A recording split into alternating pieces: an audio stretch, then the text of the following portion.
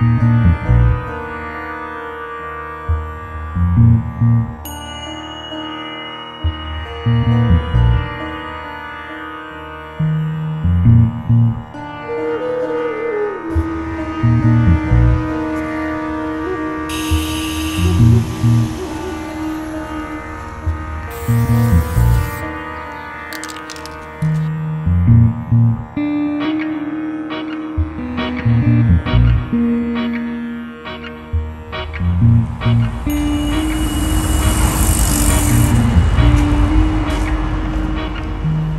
this is a photo of my friend Brittany. She's from a little island called Trinidad and Tobago. It's a tad east of Venezuela. She's part of a community known as the East Indians, a community that I never really knew existed until I made the move to Toronto. Which is kind of weird because I'm Indian.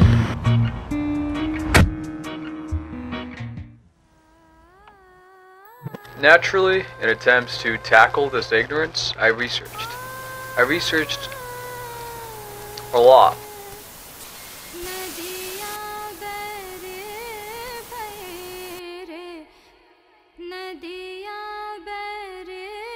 Make a brief visit to the house. These are the East Indians, or Hindus, we mentioned earlier. Thrifty, patient, plodding folk.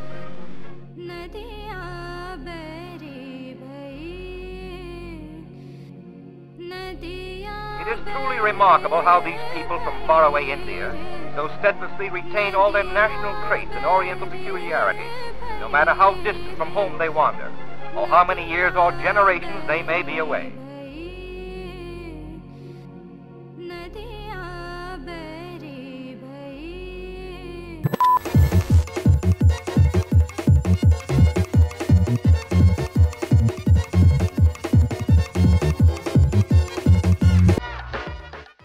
Welcome to Carib Nation. I am Paul Nehru, Tennessee.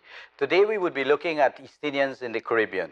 We will be examining many aspects of the Caribbean people's lives with respect to the East Indians. For example, how did they get from India to the Caribbean? And over the last 160 years, what they've been doing in the Caribbean. So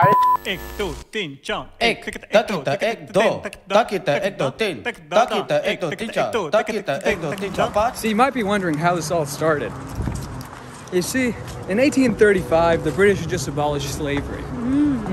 I see. But they still needed plantation labor, and they wanted it for cheap. So where were they going to get that plantation labor? That's a great question, Raquel.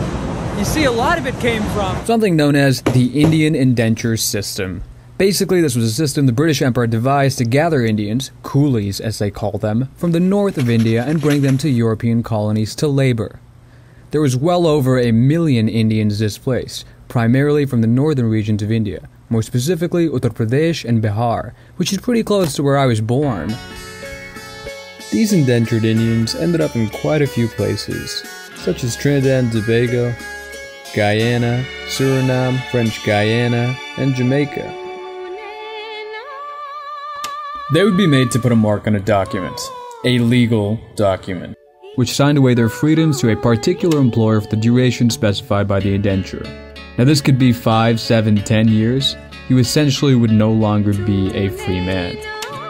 Given the high levels of illiteracy, few workers really understood the terms of their contract they just put their thumb onto. And many were commonly misled about where they were departing for and the wages they'd receive there.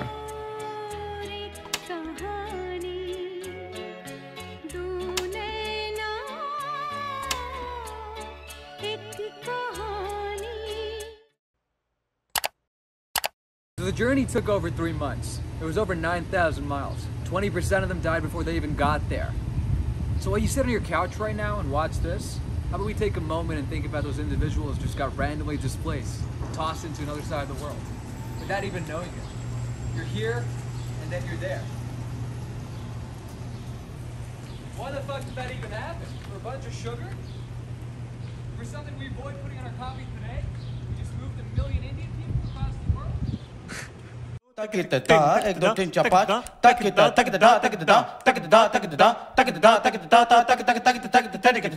right now, I'm below the Prince Edward Viaduct. You can probably hear the train above me.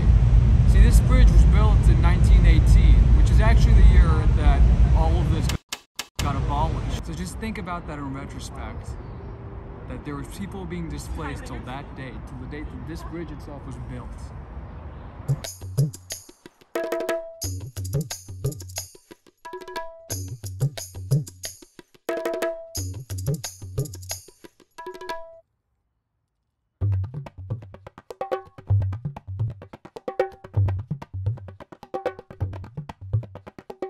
This is Trinidad. This is Tobago. Tobago mostly consists of Afro-Trinidadians and Tobagans. These people are largely of West African sub-Saharan descent.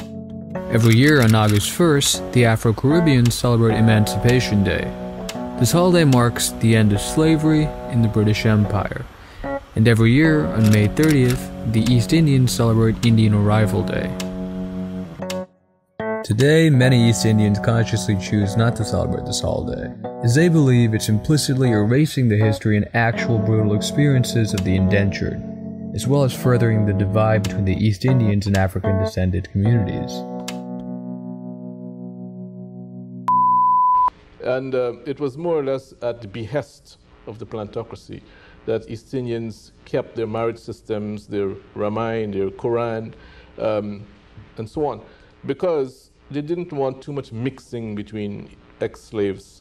Because of solidarity, Exactly, they would have class exactly. solidarity. They didn't want too much mixing. And if you look at the system of settlement in places like Trinidad and British Guyana, you will find that there were separate villages that were created for East Indians and blacks to prevent this kind of intermixing, and hence solidarity.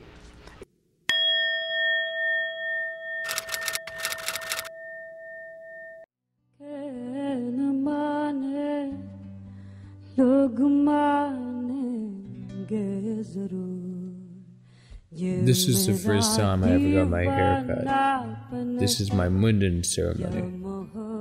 A Mundan is a Hindu ritual where a child's hair is cut off and given to the gods as an offering.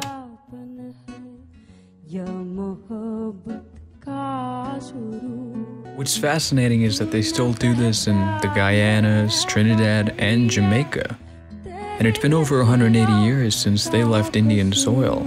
And yet, Hinduism is still prevalent and celebrated today.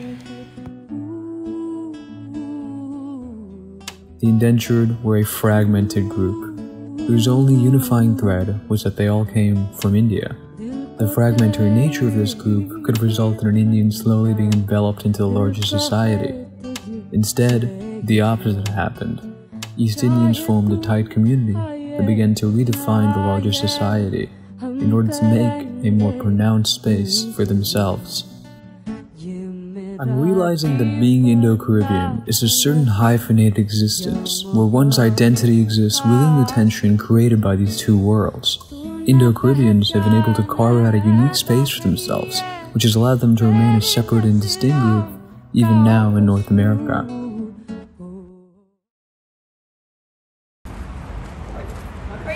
You're doing some graffiti? I'm doing some of these wall postings. Yeah, so it's so colorful. Love it. Thank you. Yeah. You belong.